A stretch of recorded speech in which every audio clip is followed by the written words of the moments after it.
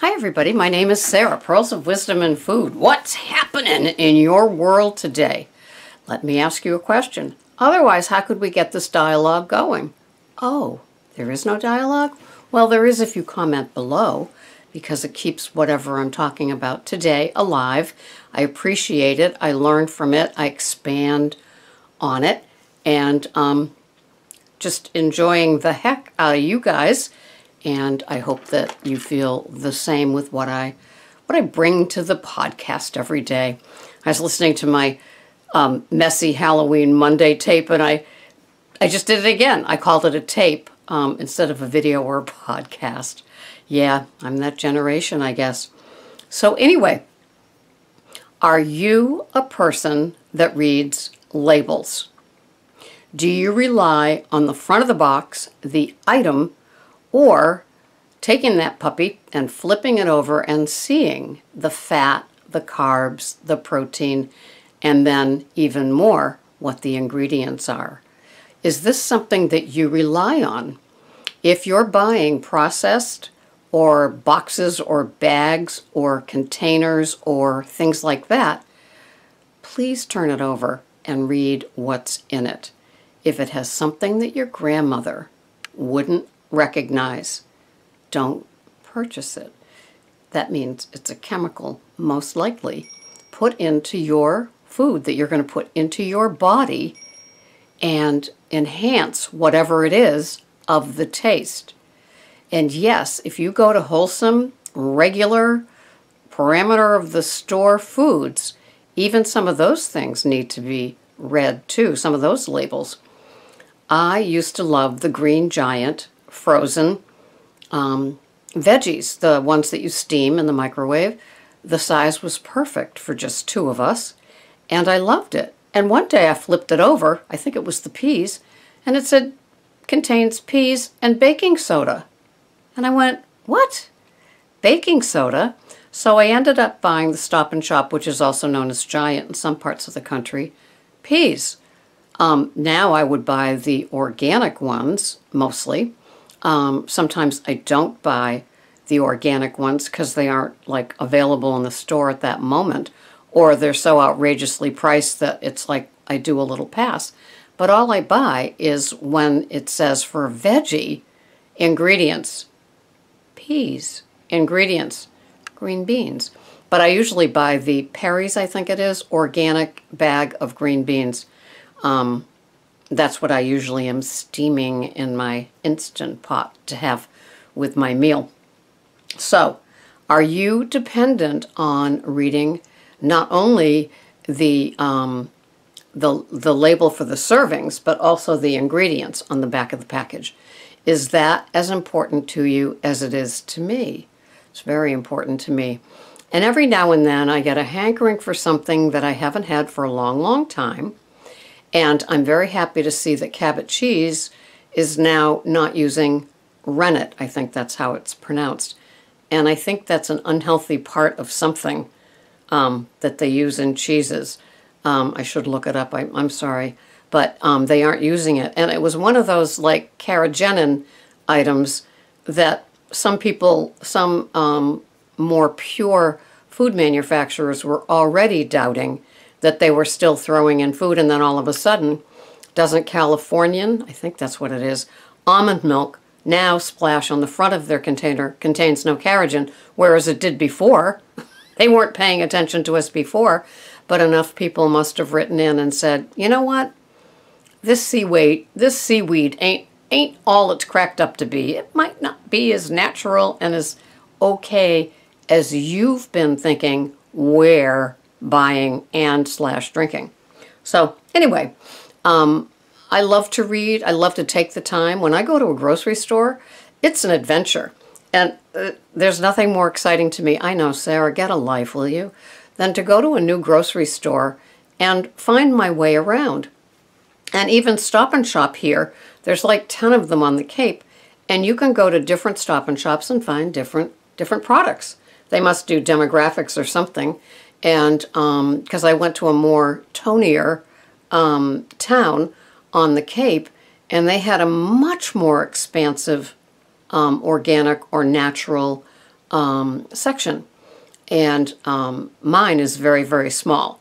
We serve a population that eats different than perhaps somebody that's on a low-carb, high-fat keto. But the good part about that is there's tons and tons and tons of exotic vegetables that I don't even know how to cook, much less how to pronounce them. So that's good.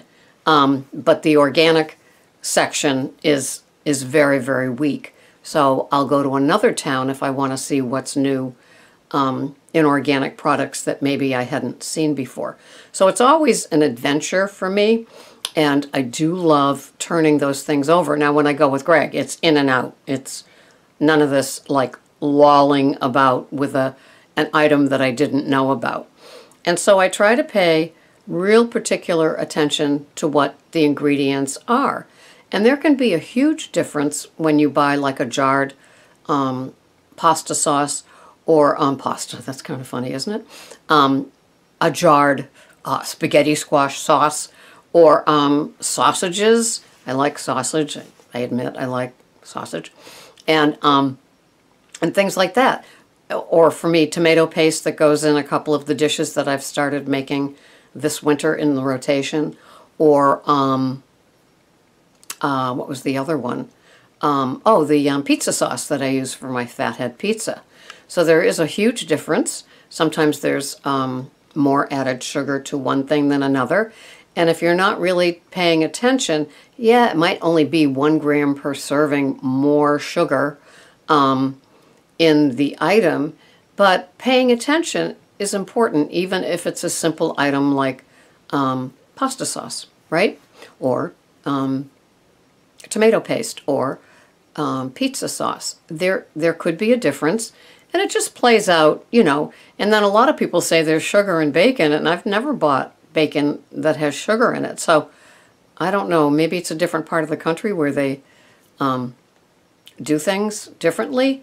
I'm a big Corando fan, and there's no sugar in that. And yes, I know it's not uncured bacon, but sometimes I find that the uncured bacon has so much salt in it, I feel like I'm floating away on one bacon strip. So, you know, we learn as we go, and we cater sometimes to our taste buds, and then other times we learn a new taste and we acquire the taste for it. Case in point, Fage plain full-fat yogurt. You know, as I've said in other tapes, getting used to that, or getting used to coconut almond milk versus milk, or even the heavy whipping cream that I put in my cup of coffee versus all the Coffee Mate that I used to have that was non-negotiable. So there's an acquiring a taste, and there's getting over a taste of like highly sugared, highly salted items. Now, I use pink Himalayan salt on my food. It has trace minerals. Somebody said it also has something that's a no-no, but oh well. But I don't trust heavily salted food items that you can buy. I'd rather have a salt-free version where I add my own pink Himalayan. It's kind of like knowing the devil, right? And you know, it's what we do what we can. Sometimes we spend a lot of time on an item, or how we cook, or how we eat, and then other times it's just business as usual, and I'm stressed, I'm hungry, it's late, I want to eat, bang, you know, there goes the lean cuisine in the microwave. That's it. And so, you know, we're human. We do what we can do. The important thing for me is the tracking, is the having the lemon water.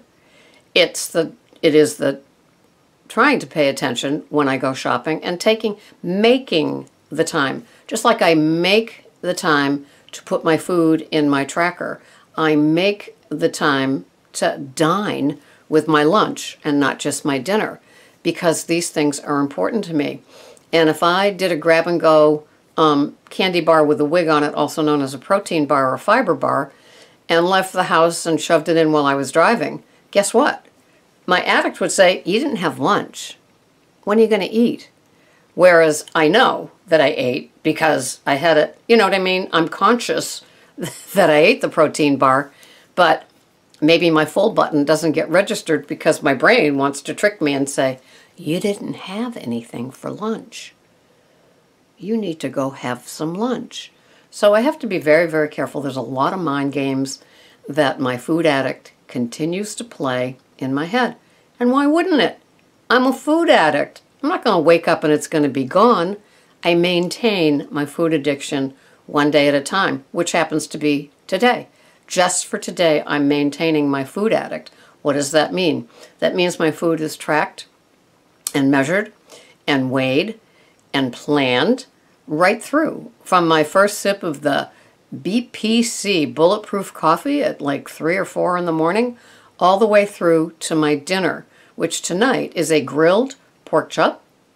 I mean, not grilled. I pan fry it in coconut oil, and I'm having my cauliflower casserole, which is really, it would kind of macaroni and cheesy tasting. Oh, it's so good. And some green beans and broccoli, both organic and both steamed. And lunch is 3.5 ounces of full-fat Fage yogurt with 2 tablespoons of different nut butters. Why? Because I can. So it's like a party when I have that little dish.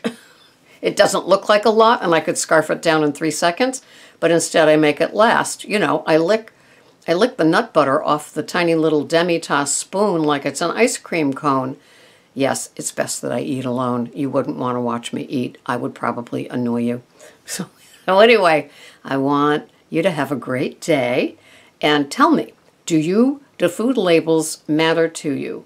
Do ingredients matter to you? If you're purchasing something and you think it's same old, do you tip it over? When I saw the ground beef that says natural flavorings, you know what that means. It means it's got horrible things added to it. Chemical flavorings that taste natural. That's scary stuff. Don't mess with my meat. It's enough of what the cow ate before I'm getting it.